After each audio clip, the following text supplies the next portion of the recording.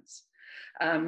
I also am super excited to be in this session, and I'm not in a very enviable spot. I'm in between two of the luminaries of fungal ecology these days, between Peter and Kabir.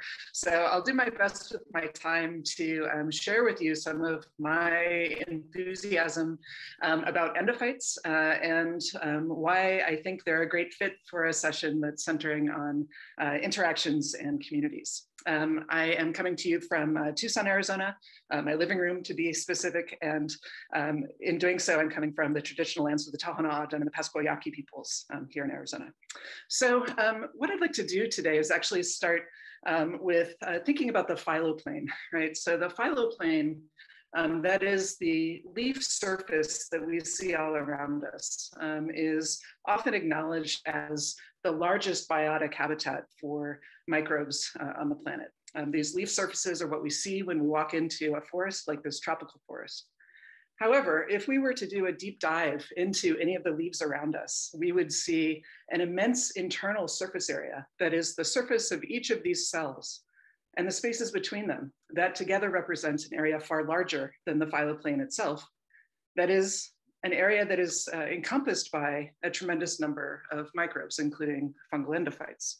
This is a reality that we see when we dive into a seed as well. Again, many cell surfaces that together create what we refer to as the endosphere or the apoplast. And it's in this environment that we find the vast majority of fungal endophytes in a habitat that is orders of magnitude larger than what we can see when we walk into a forest and look only at leaf surfaces. The study of endophytes has a really nice history going back well over 100 years, with a special focus early on grass-associated endophytes and a widespread appreciation that when you take a healthy piece of a leaf and you surface sterilize it and you place it onto a growth medium, out will grow an endophyte in many cases. And so for a long time, endophytes in most plants outside of the grass system, where they sicken herbivores and have other impactful ways to interact with humanity, the endophytes that we see in most other plants haven't gotten a lot of attention. But I think they're pretty charismatic. This is a photo of a few of the endophytes that I studied back in my dissertation days. And as someone coming to mycology with an appreciation for organismal biology and a desire to learn about these things, they spoke to me, and I hope that you see their beauty as I do. So what do we know right now about fungal endophytes? Well, first of all, we know that in general, endophytes are phylogenetically diverse. The vast majority are filamentous ascomycota, and we see them occurring frequently, especially in the Sordaeomycetes and Dothidiomycetes. Also, we're appreciating them ever more in the Leoshiomycetes, not only in certain conifers in the Pinaceae, but in, for example, high montane habitats in the tropics.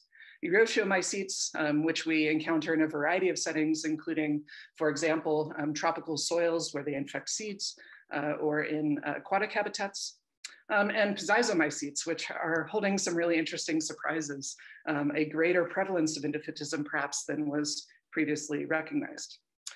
Because these are a common feature across these classes that together comprise the vast majority of the known diversity of ascomycota outside the lichen-forming fungi, we consider them to be quite foundational symbionts when it comes to plants. If we go back to the origins of the Pizizomycotina, recent estimates place that on the order of 500 to 600 million years ago. Such that the capacity to make a living in close association with a photosynthetic partner likely preceded the great diversification of land plants. Today, we know that endophytes are likely hyperdiverse, kind of an unusual term, but one that we can maybe define as representing hundreds of thousands of species. And we know that they're underrepresented in culture collections, in part because of their lifestyle of simply living inside healthy tissue and not necessarily fruiting during the time in which that tissue is alive and looking good. Through the past 20 years, I've been very fortunate to work with a wonderful group of collaborators, including Francois Lizzoni, Gianna Uren, Shuzo Oita, and our Panama team, especially Jim Dowling, Carolina Sarmiento, and Camila Salamea. as well as many others, to collect endophytes at a nearly global scale, basically going into environments and asking in the common plants, lichens, in those leaves and in the seeds that we find, what are the fungi that are present, and how can we start to understand something about how their communities are assembled and what they do. One of the nice things is that with more than 200,000 strains now at the University of Arizona, the vast majority of which are barcoded for ITS partial LSU, we're able to start the long process of describing those that are gracious enough to fruit and culture. That's a lovely subset of beautiful fungi, and it's been a real pleasure to be exploring them. For example, these beautiful species of Coniocita. Okay. So let's go back then to the endosphere or the apoplast. So this area inside leaves and seeds and other structures is really interesting from an ecological perspective because it represents a continuum with the outside environment. We see this in mature leaves of adult trees, and we see it even in the earliest stages of plant establishment. Here we have an electron micrograph. This was an image taken by Yuling Huang, who was a graduate student with me. And what we see is a spore that is germinated on a leaf surface. It's sent out a hypha, and that hypha is entering into the leaf through the stomatal opening. And so in this situation, with the vast majority of fungal endophytes having some element of horizontal transmission, we know that the spores have to be dispersed, the spores have to survive, they have to germinate successfully, and then the foraging hypha needs to find its way into the plant tissue. Now, once inside, in the vast majority of plants, we can see the hyphae proliferating between cells. So this is another image from Yuling's work. This is coming from juniper. And what you can see are the fungal hyphae growing between cells here. Okay? So they are truly in this apoplastic space. And that's not unique, of course, to plant leaves. We see that here. This is, again, an electron micrograph, in this case of a tropical seed. This was taken by Camilo Salamea, and the seed has been buried in tropical forest soil for a period of time and brought back out. And you can see the covering of fungal hyphae adhering closely to that seed. And as the seed ages or is acted upon by forces like temperature and water, you get the rupture of the callosal plug here at the base of the seed and the entry then of fungal hyphae. Okay, so in those early stages, then we have that continuum from, in this case, growing from soil into seeds and proliferating inside that seed tissue. Now, a similar situation occurs with lichen thalli. And in this case, endophyte-like fungi associate preferentially with photobiont cells. So here we're looking at a cross-section of a lichen thallus with our photobiont. And if we micro dissect that photobiont layer out, we get a large number of fungi, very similar phylogenetically and functionally to fungal endophytes of plants. And Jana Uren did some really nice work on this that helped us understand that even in the same habitat, the endophytes that are occurring inside lichens can be quite distinct from those occurring in angiosperms, in conifers or ferns, and actually have a very high community similarity to those occurring in non-vascular plants like mosses. And we can see this similarity happening even in complex environments like this, where we have a lichen growing with a variety of mosses and with local angiosperms, we still get this strong difference. So there's something about growing in a non-vascular host that unites those groups of fungi. Okay. So another interesting element that's come out of surveys of endophytes is that endophytes appear to be distinct from other fungal communities, and they differ in composition among biomes. So this is exciting because as we move around the world, we can find more and more endophyte species. But it's also interesting to think about the implications for essentially localized coevolutionary processes. This has been studied perhaps most thoroughly by the UREN lab and with the work that I'd like to reference coming out in 2019, focusing on endophytes of boreal systems. And in that study, one aspect of what the group did was to compare sequence data from culture-free and culture-based surveys of endophytes all around the boreal forest belt, and compared the degree to which those OTUs were represented also in soil fungal datasets using the Teddersu et al. 2014 dataset. And the upshot is only about 1.5% of the fungi that were present in these datasets were in common. And that was 10 times fewer than expected by chance alone. So the take home is that by the time we're looking at endophytes that are present in above ground tissues of plants, they're representing quite a different community than one might find with similar methods in surveying only soil. Okay? One way to think about that is that they're potentially enriched for by the conditions within plants. And we'll talk about that in just a moment. Another thing that Jana and the team did was to compare sequence data with similar endophyte surveys that were done in the temperate zone and other biomes. And in that work, Jana pointed out that about 90% of the cultured endophytes from the boreal system were uniquely boreal compared to known databases, as were about 97% that were observed by culture-free methods. So this suggests that there is a strong turnover as one moves from major biome to major biome, and that we might expect a collection of relatively distinct boreal endophytes, temperate endophytes, and so on. It's interesting that as we move, for example, from the temperate zone to the tropics, we see similar disparities in those communities. And then finally, we see, even if we focus on a single genus of hosts that is widespread, we see high turnover among biomes, even in that one case. So not looking at a global perspective, but only at hosts that represent the same genus. And we can see that illustrated here. This is information for endophytes from Cladonia. And we can see temperate forests being quite separate from boreal forest and Arctic endophytes in the tundra. So this sort of pattern then is exciting. It suggests a tremendous number of endophytes out there. But when we say that endophytes are unique, sometimes we want to put a little asterisk there.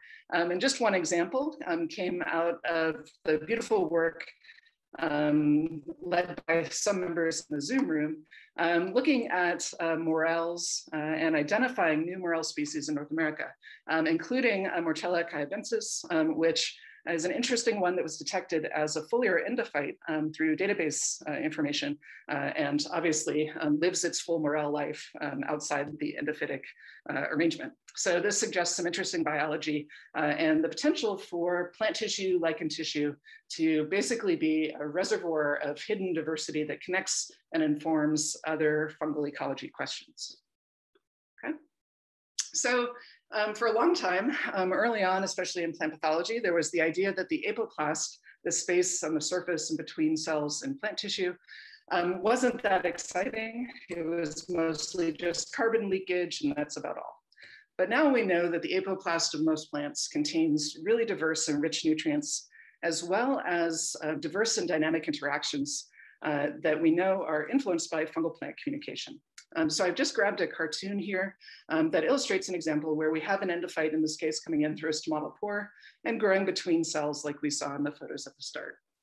And the accumulation of evidence is that in this apoplastic space, endophytes can modulate plant hormone production and signaling. They can secrete cell wall degrading enzymes and trigger basal immunity. They can release effectors or not, either invoking or avoiding plant responses. They can trigger jasmonic acid or salicylic acid pathways, which influence plant interactions with other organisms. In some cases, they can induce lignification or callus deposition, thickening the plant cell walls, making the plant more robust. And then finally, they can produce secondary metabolites with diverse impacts. So I wanted to take a moment and think about those secondary metabolites and just highlight some of the metabolic diversity that one can find associated even with a single strain of a relatively well-studied genus like Xylaria. This work is highlighting some of the sesquiterpenes that are associated with this one strain of Xylaria when it's grown on a single medium under controlled lab conditions, leaving aside how the expression of these and other metabolites might be influenced by the substrates present in a given host or environmental conditions. So what's interesting is that when we start to look at secondary metabolite production, we can see that not only the production, but also the impact varies at a landscape scale. So for this, I'll just take us on a short trip to the beautiful cloud forests of Central America. And here, I wanted to highlight the work of Sarah Higginbotham, who looked at phylogenetically paired endophytes that one could find occurring in cloud forest and occurring in lowland humid forest. These were phylogenetically paired to the point of being in the same genera, sometimes even the same species, occurring at low elevations and high elevations. And what's interesting is that in vitro, when the secondary metabolite activity of these fungi was evaluated, what Sarah found was that the percent inhibition, that is the activity of secondary metabolites with a cytotoxic effect, was much higher for the endophytes from cloud forests and much lower for endophytes from the lowland human forest. And this was a bit of a surprise. We actually went in thinking that those lowland forests would be where we see the majority of the most potent secondary metabolites. But as we thought about it, we realized that the ever wet, often clouded conditions with high diversity of tropical, highland, or cloud forests actually creates an environment of very high degree of competition among co-occurring endophytes. They flourish with relatively moist conditions, places with relatively thick, long-lived leaves, and so on. So we think that what we're seeing is actually an ecological pattern translating to what we can observe in vitro. So with that in mind, we've just talked about how endophytes may be signaling to their host plants and interacting with them. We can see signatures of that with the secondary metabolites. But what's interesting is that even though the interactions between plants and endophytes are happening in this internal space, they can have subtle to very visible, context-dependent and interesting phenotypes. So one new one that we're excited about is basically the ability to remote sense endophytes in leaves. So I mentioned that some endophytes will induce lignification. This creates a sufficiently different signature of leaf structure that we can detect it by measuring leaf reflectance. So in certain wavelengths, we can see distinctive signatures of endophytes being present in a leaf. We also know that endophytes can be negative for their hosts in some cases. So where I work in the tropics is a seasonally dry forest. It has a prolonged drought during the dry season, and plants are water stressed.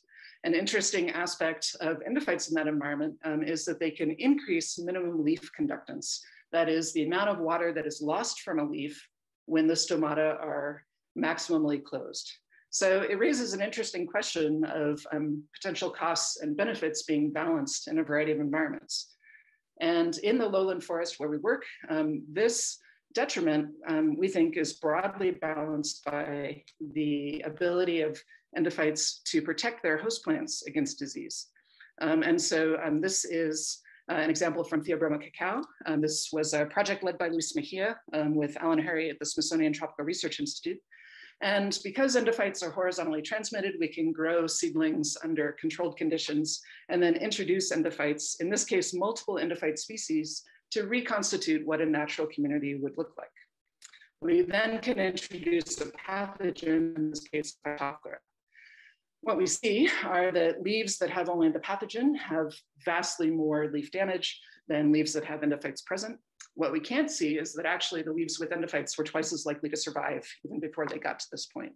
So we see this localized benefit often on a per leaf basis, not a fully systemic basis. And it raises some neat questions about what those interactions might be like inside leaves and how that can help us understand the rules of community assembly. One last thing that we'll note is that sometimes we can capture endophytes from leaves and apply them to other plant tissues and see beneficial impacts. And that's what we're seeing here, a case where a foliar endophyte has been applied to seeds of wheat in the top, and they've all germinated and they're growing. They don't necessarily look like field grown because they've been in a petri dish, but they are happy in comparison with the endophyte untreated seeds down at the bottom. So this opens up, on the one hand, the exciting possibility of translatable phenotypic modulation. That is, you capture endophytes from one tissue or one plant, you apply them to another plant, and you get a phenotype that may be useful for humans.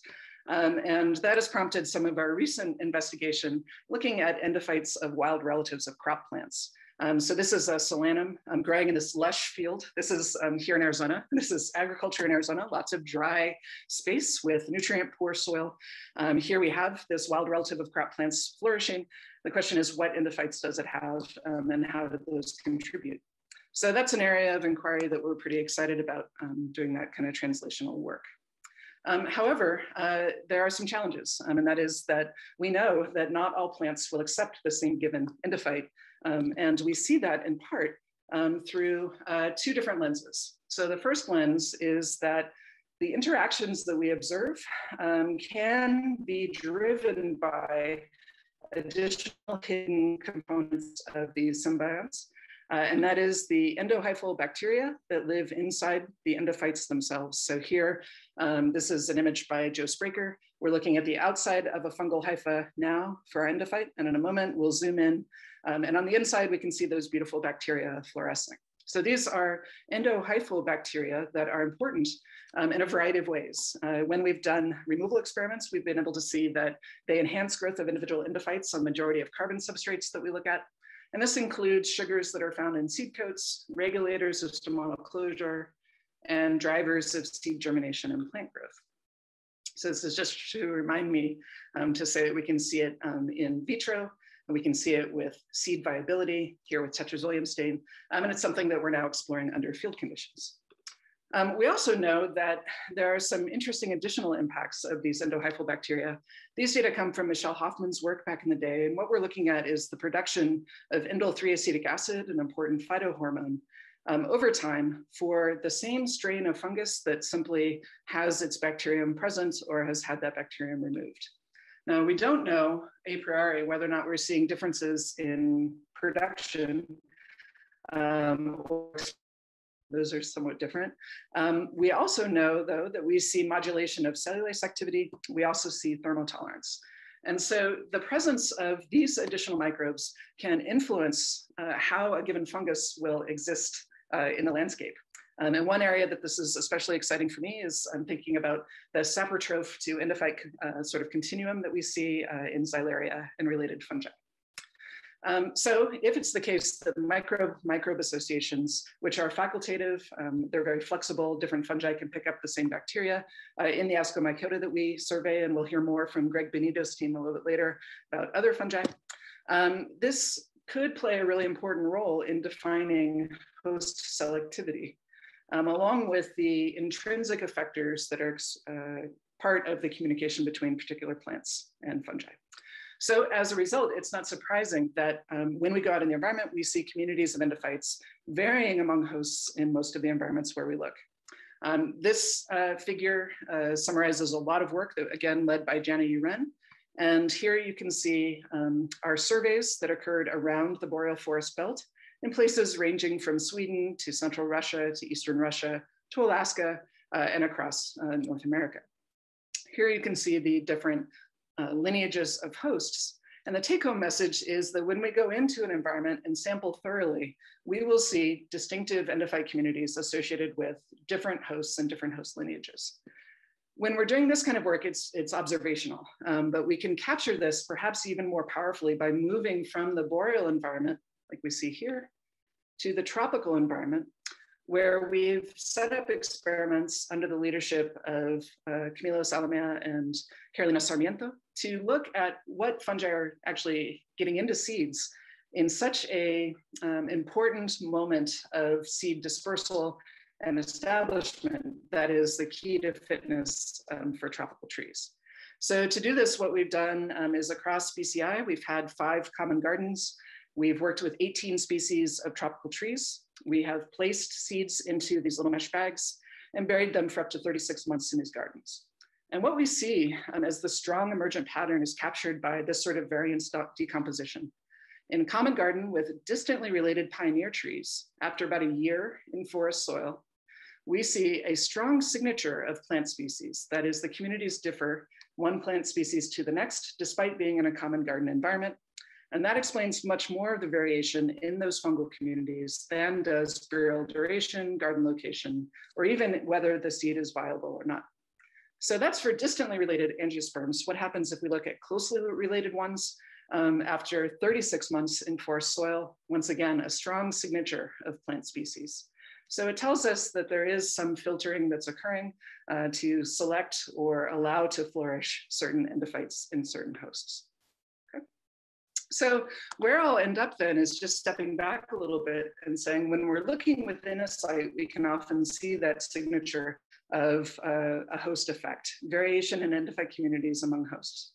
If we go to a landscape scale, what we can start to do is integrate questions about, for example, how does environment or climate fit into that picture? And here I just want to highlight some work that we did recently, going across the Isthmus of Panama, working from the seasonally dry forests on the Pacific side to the ever-wet forests on the Caribbean side. And these data come from leaves of angiosperms and our Illumina data amplicon sequencing. And what we can see here is a strong signature of temperature seasonality on species richness of endophytes. That is, in the least seasonal forests, okay, we see the highest richness. In the most seasonal forests, okay, we're able to detect a lower species richness. These results are sort of striking because our sites are less than 50 kilometers from each other, yet they have strongly different climate. Here, we're looking at the community assembly. And in this case, with our non-metric multidimensional scaling, we can see the structure, again, among these different sites that are different only by a few kilometers, with a strong signature of temperature seasonality, mean annual temperature, and mean annual precipitation.